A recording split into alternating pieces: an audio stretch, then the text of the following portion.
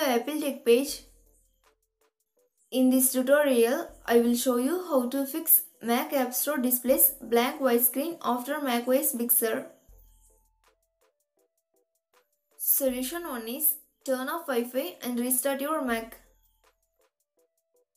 First, turn off Wi-Fi. Once done, restart your Mac. To do that, click Apple menu and select Restart. After restarting, turn on Wi-Fi and open App Store. Solution 2 is reset Keychain login password in Keychain Access. First, force quit App Store, then open Finder and select Keychain Access. Select Preferences in the Keychain Access menu. Now click on Reset My Default Keychain.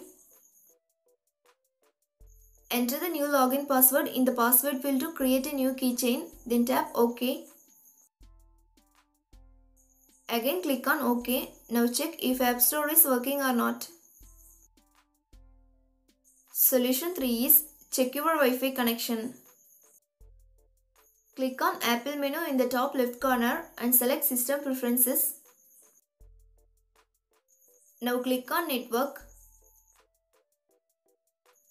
At bottom, click on Assist Me, then click Diagnostics. Choose the network port configuration and click Continue, then follow the instructions. Solution 4 is restart your Mac in safe mode. If your Mac is turned on, then you have to restart it, or if your Mac is turned off, then you have to turn on it by pressing the power button and immediately press and hold the Shift key until the Apple logo appears and don't release the Shift key. Wait for the login screen to appear. Once the login screen appears, you can release the Shift key. Next, select your user account and enter the password. If your startup disk is encrypted with File Vault, it will be asking you to log in twice. Solution 5 is update your Mac. Go to Apple menu and select System Preferences. Next, click on Software Update.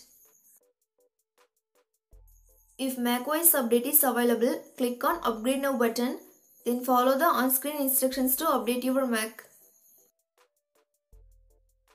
Solution 6 is reset NVRAM or PRAM. If your Mac is turned on already, then turn off it first.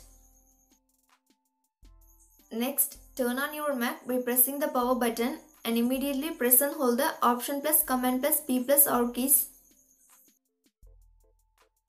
Release these keys when you hear the startup sound for a second time or when your Mac restarts. If your Mac has T20 security chip, release these keys when the Apple logo appears and disappears for the second time. Wait until your Mac restarts. It may take 20 to 25 minutes to restart. Thanks for watching. Do like, share and subscribe to Apple Tech page.